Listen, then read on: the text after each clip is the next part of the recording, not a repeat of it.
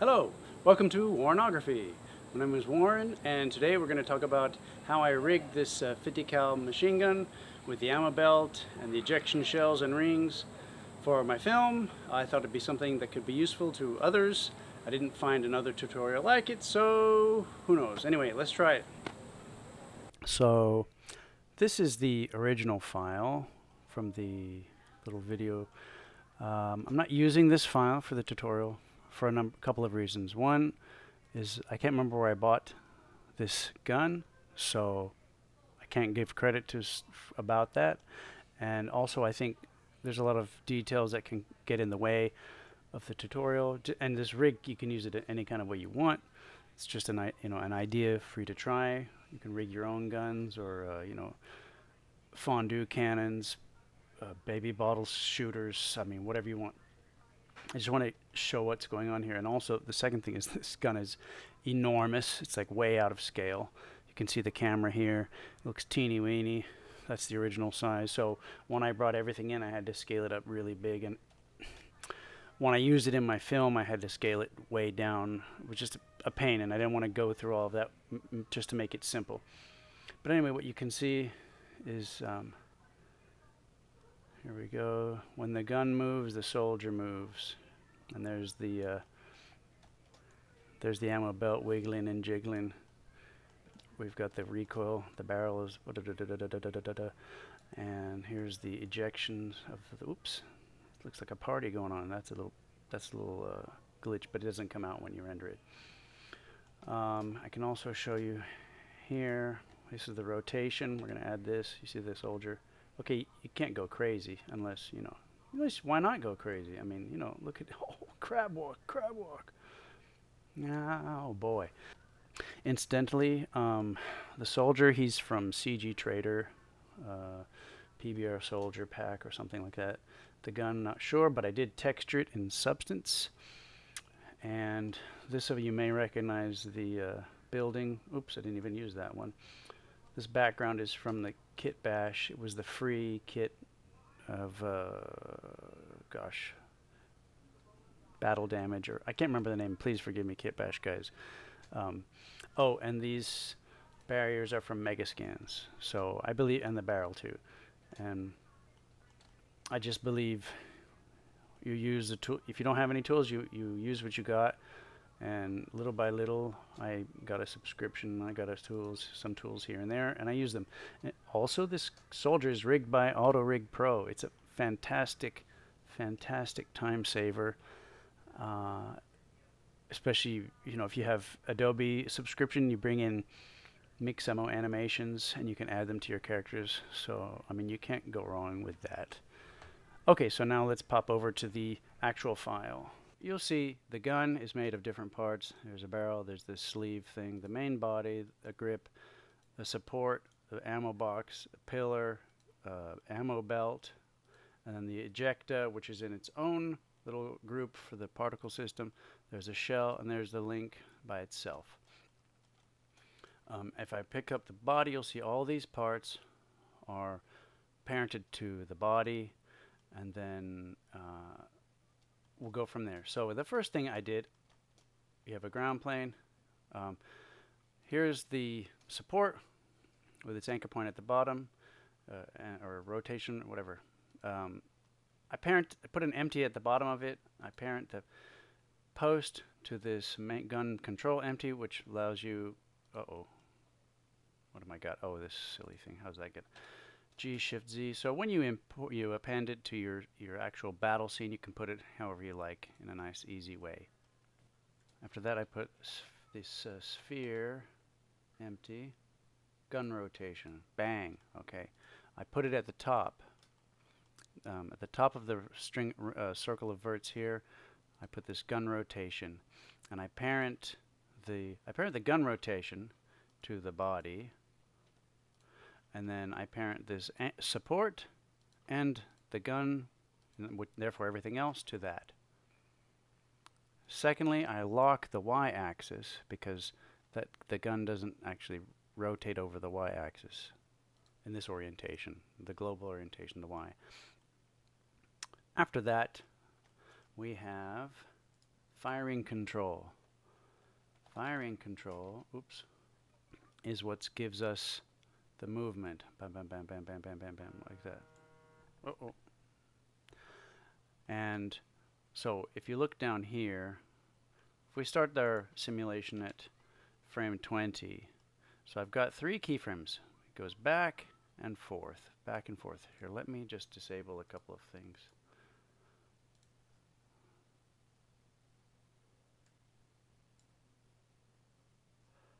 Whoops, disable that. Okay, oh, wrong thing. There we go. So there's that. And what we do, we go in the graph editor on the Y location and we add, oh, where did it all go?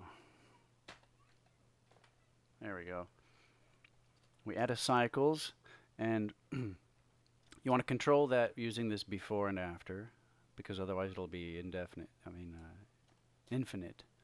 And there we go. You can set that for as many repetitions as you want. The gun at full cyclic fire is about 7 point bullets per second, which is enough to cut your grass and maybe the tree in the yard in half. Anyway, it's just for for the fun of this simulation, you can adjust the rates of fire yourself. This distance is arbitrary. I just move it a little bit. What we do is then we add a limit distance constraint to the barrel, and then as you can see, I've dialed it in a little bit to what looks a little bit more like what I saw in the YouTube videos. I watched a lot of YouTube videos to see what's actually happening in the gun, and I did the same thing on the main body, and I dialed it even less. It's 0.180, the influence. You see that? And now with that rolling permanently, you can then start, you can even, oops, oh, that didn't like that, did he? Oh, because I don't have enough space in here. Anyway, as you can see, let's go to 100. I've already put some keyframes on that rotation. Okay.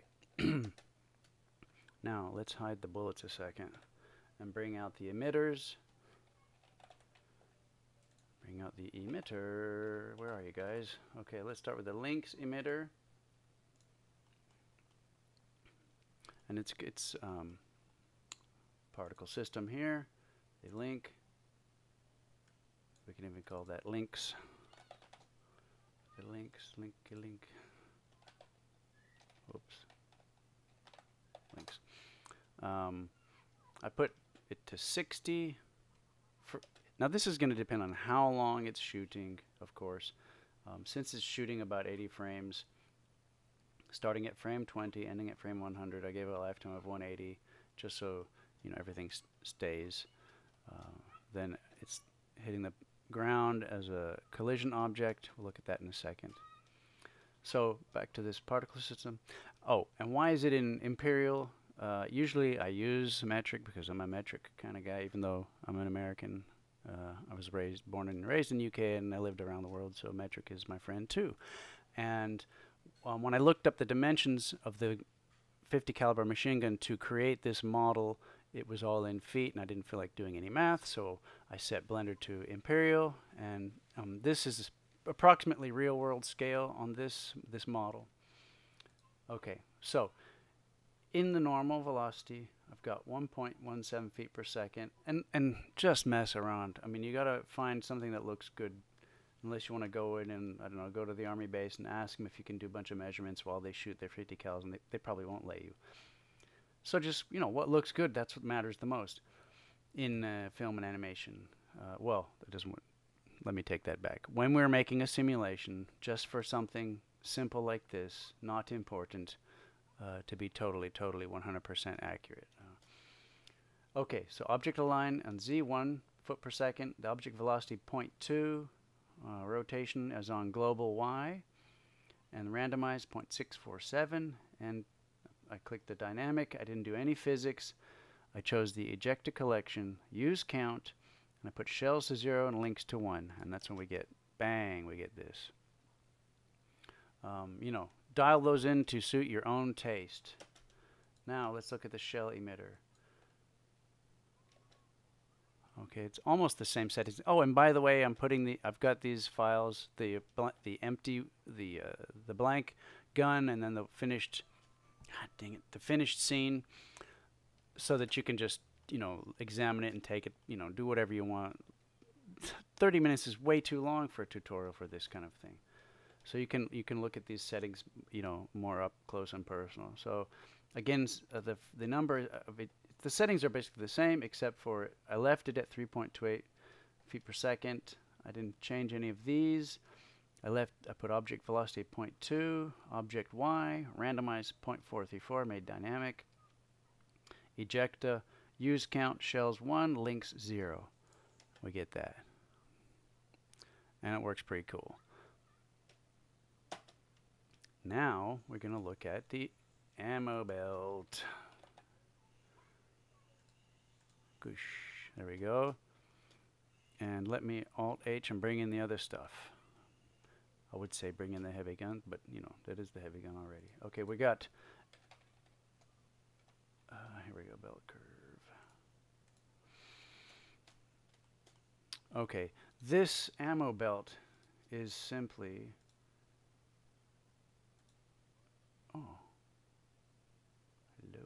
here we go.